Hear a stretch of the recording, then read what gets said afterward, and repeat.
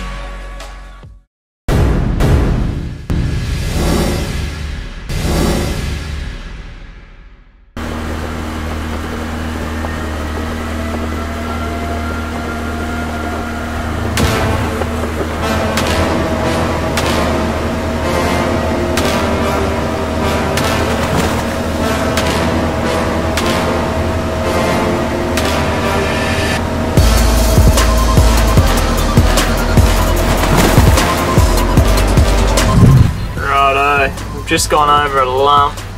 I've backtracked over it. Looks like there's a heap of fish down there. 64 metres. That looks sweet. Hopefully we pull something up. Let's do it.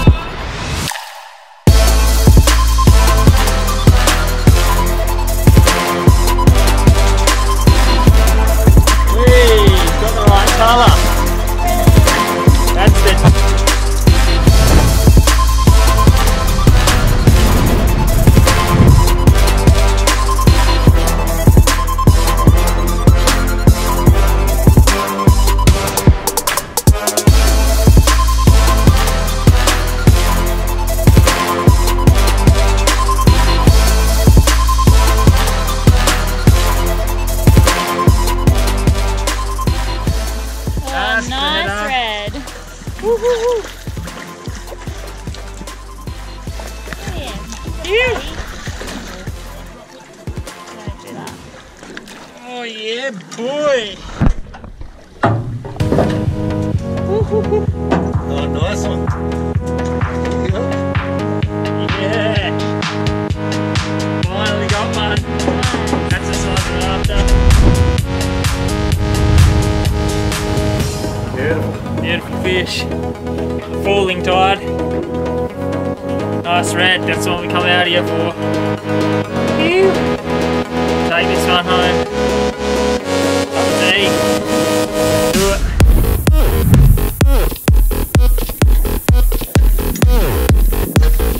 Oh, it's got some red colour. Oh, double red. Crimson and a nice red, mate.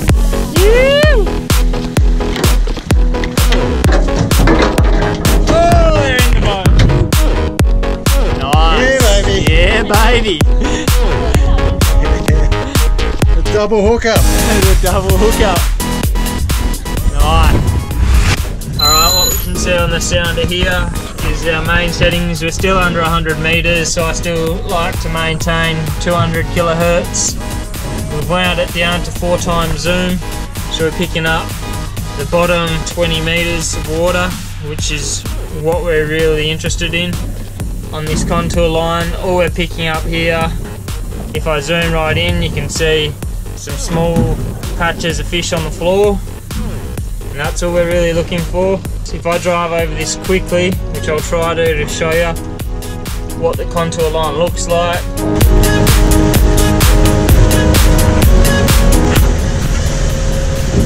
Alright, what we can see here is we're gradually coming up the top of the contour line from 70 up to about 65 metres. as I slow down here,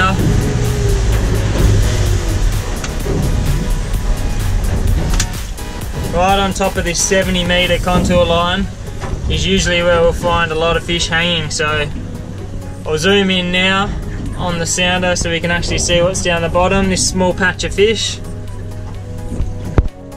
that's what we're chasing.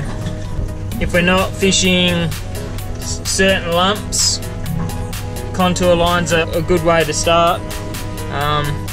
So now we're just sitting on the top of these contours and drifting, and usually the fish will either be hanging on top of the contour or down the bottom edge, and that's a good place to start chasing reds. So right now we're drifting down these contours, and all we're looking for is some bait fish like this.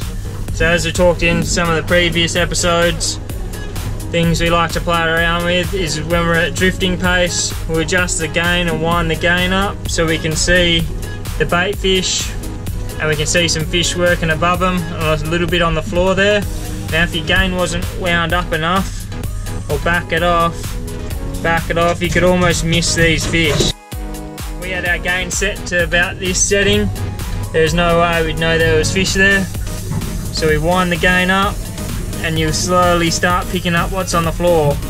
If the gain's cranked too far up, you'll get plenty of noise on the screen, and we're not looking for that either. So we like to back it off so we lose a lot of the background noise and just picking up what we want to see on the sounder. A couple of decent reds. Take these ones home. A little bit of a cook up tonight. It's a slow morning, but finally got onto them, so nice looking fish. Do some rigging up at home too, so shoot back now and get into it. Phew!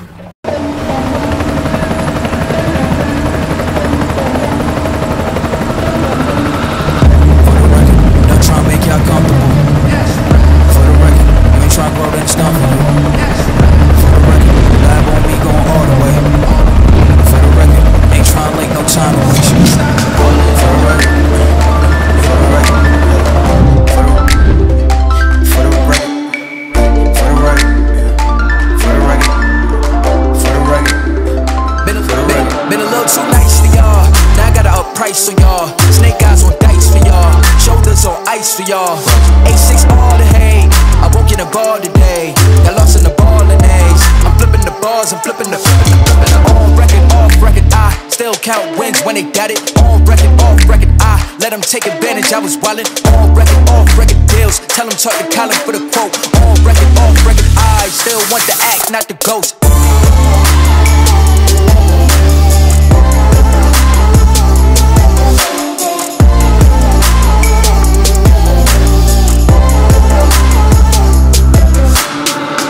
For the record, I'm done trying to make y'all comfortable. That's right. For the record, you ain't trying to grow, then it's done for you. That's right. For the record, lab right. So the filleting's just been finished. We've got the fillets sitting in the fridge now. So today I started off slow.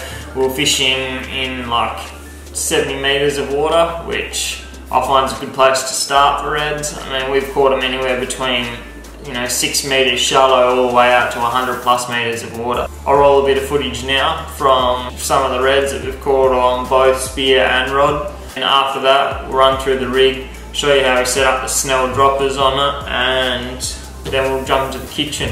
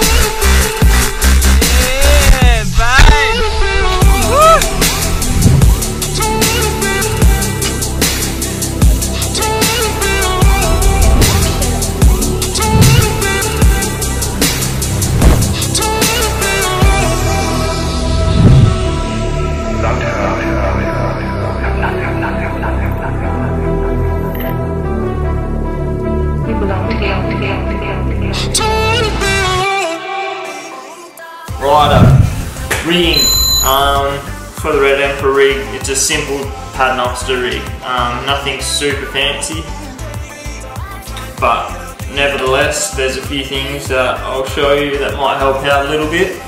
So all it is just a double hook setup with a Snelled dropper on it. So we've got a swivel at the top, a foot of dropper, a length about 1.5 feet to the next dropper, another Snelled setup, and then the sinker on the bottom. Now, one important thing with the Red Emperor is they are a demersal, so I recommend either getting a drift anchor out if your drift is quite strong, or fish with heavier weights, or if you have to continue to let line out to actually keep these baits on the floor. For reds, I like to use strip baits, either mullet or ocky or squid's a good place to start. That there is the dropper. I'll show you how to tie it up now, and then we'll jump to the kitchen and cook this fish up. Let's get into it. For the Snelled dropper, we're using 120-pound supple trace. On each dropper, I like to use a circle hook and an octopus hook. And I also like to have a bend in the eye on the top of the octopus hook, the one that we're going to tie the Snelled knot to. The reason for that is when we tie the Snelled knot, we're able to come back up the eye of the hook and it sits straight down the line. I'll show you that in a second. I like to crimp the bottom circle hook on the Snelled.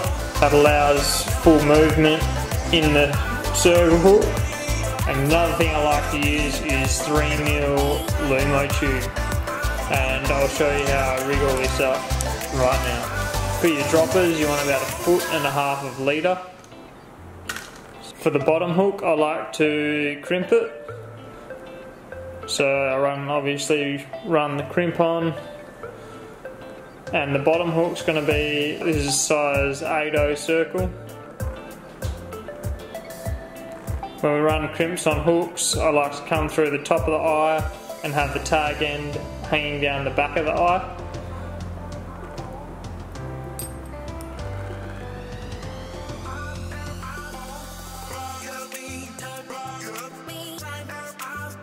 Now, same as I do with the heavier lines, I'll just burn a ball on the back of that, pull it up and crimp this one off. Now, having it crimped and not tied on allows the circle hook to sort of move freely.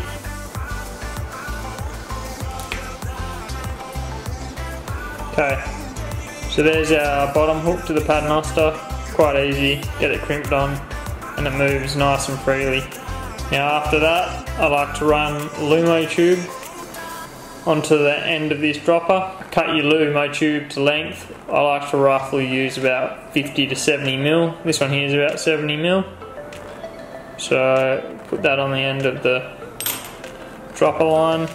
Now this is 3mm Lumo, and 3mm seems to be a pretty good diameter to be able to push up over your knots and also push over crimps. That'll hold it nicely. So I've got a free hanging circle hook on the bottom and now the Lumo. Now you want to feed the Snell through the back of the eye, like that.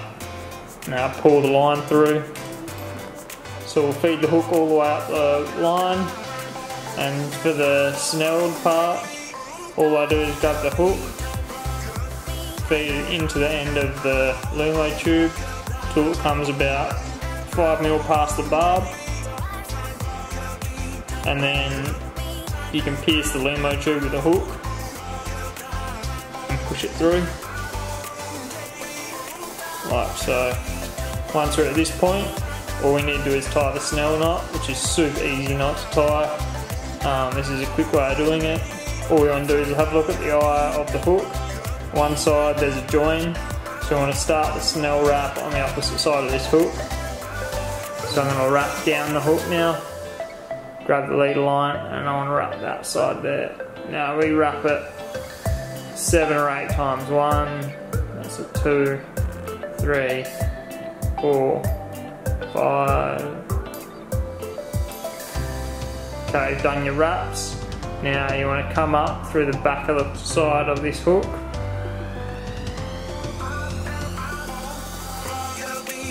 through there, and then pull your line up tight. And that's how it should look like once it's finished. So we've got a circle hook down the bottom that can move easy, Lumo tube stiffens up the rest of the rig, and then a Snelled hook. Make sure we've got the bent eye on the hook to keep it nice and straight, and that's what we're left with. This is particularly good when we're using strip baits and longer baits. Now the reason I like to have the crimped circle hook on the bottom, so when the fish comes and picks this up, it'll roll. It's got plenty of movement in that bottom hook, and then the second hook usually will come along and then pin the fish in the gill plate. So you have a double hook up, and it's very rarely that you'll lose a fish on that sort of rig.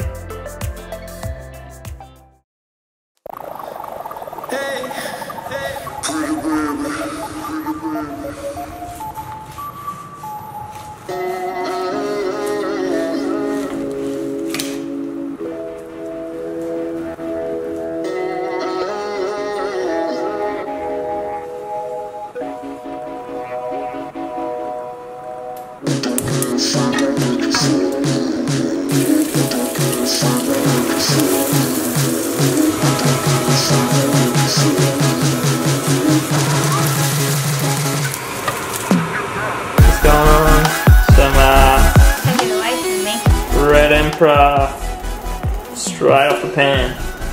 Let us know what you reckon. Hang on. Yep.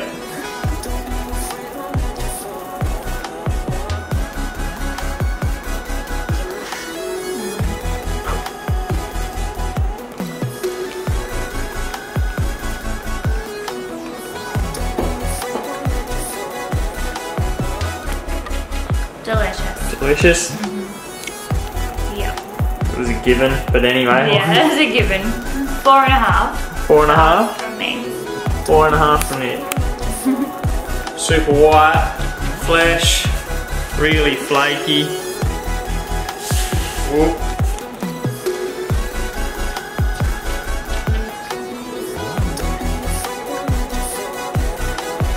And awesome fish to eat. Really juicy meat, big flakes in it, so it's got to be one of the best fish I reckon you can get. I'm going to have to say, out of 5-star, not much else I could ask for, but I reckon we'll keep it at 4.5 for now until we find that half-star extra. I'm not sure it exists, but we'll give this one a 4.5 out of 5-star rating. Red Emperor, delicious. For the rest of the fillets, we're going to make some Asian sauce tonight and some coconut rice. We're going to see how it all goes, so let's get into it.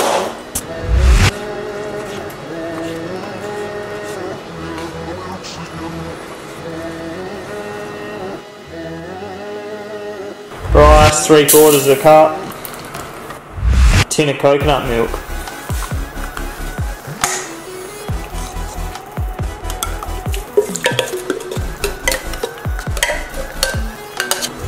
Throw in a pinch of salt, whack it on the stove, and bring that rice to the boil.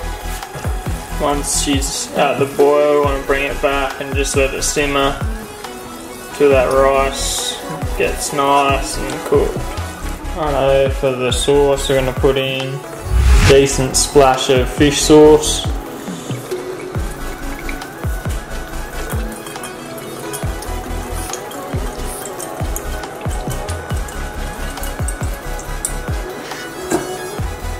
Out there, and a couple of teaspoons of ginger, bit of red chilli, heap of coriander, fresh garlic. Get that in there. Half a lemon juice.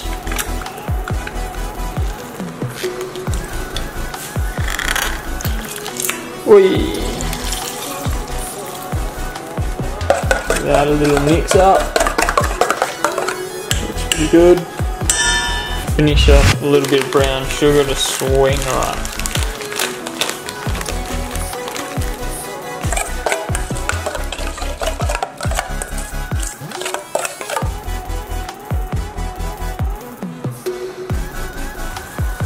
So fish nice and simple. We're going to do a splash of peanut oil in the pan and also a little bit of coconut oil. Got that in there.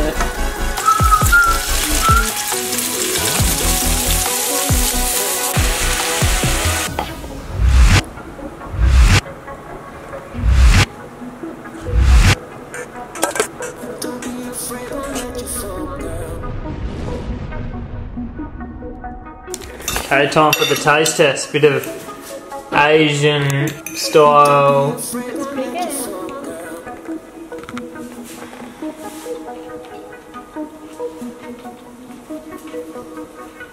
Fresh? Good?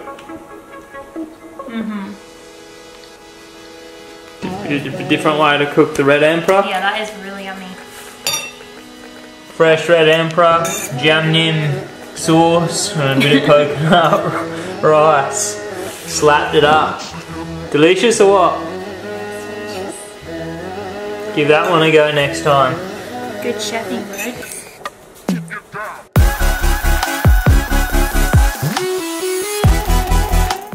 Alright guys, cheers for watching the episode. If you liked it, drop a like below and leave a comment if you want us to try and target any certain species in the future episodes. Thanks again, and we'll catch you on the next one.